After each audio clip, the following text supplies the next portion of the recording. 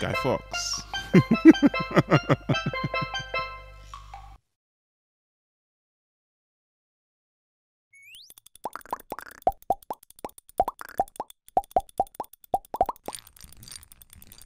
Production includes all the activities needed to make goods and services. To produce goods and services, we need inputs. Land includes all the natural resources on our planet.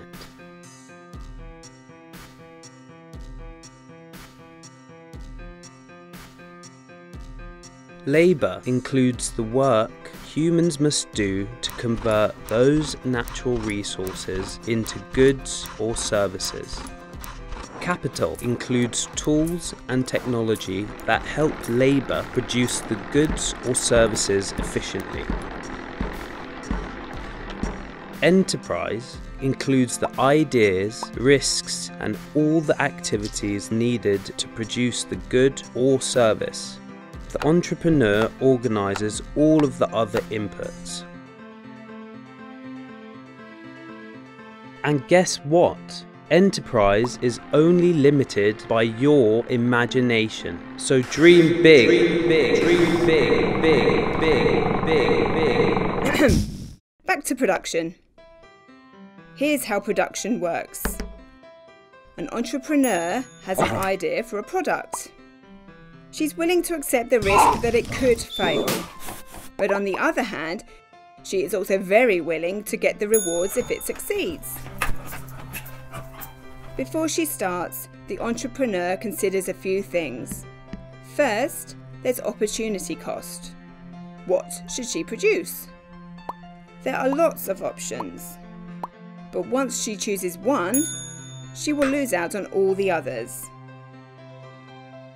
Once she decides on a product, she considers which inputs she needs, how much they each cost, and whether extra costs bring any extra benefits.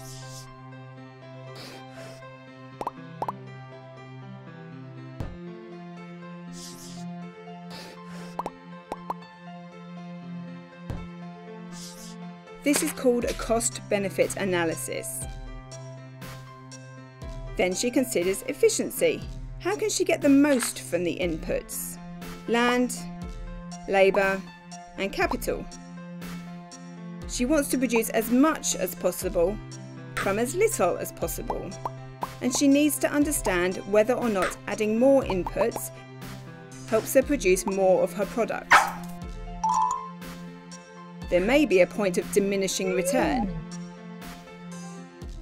Finally, she will think about the production cost. She asks herself a big question. When I sell my product, what price am I willing to accept?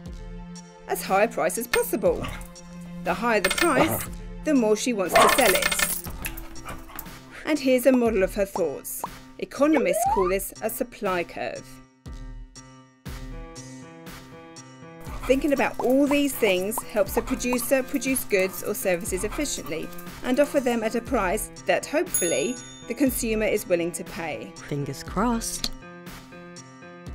Now, that's just one producer.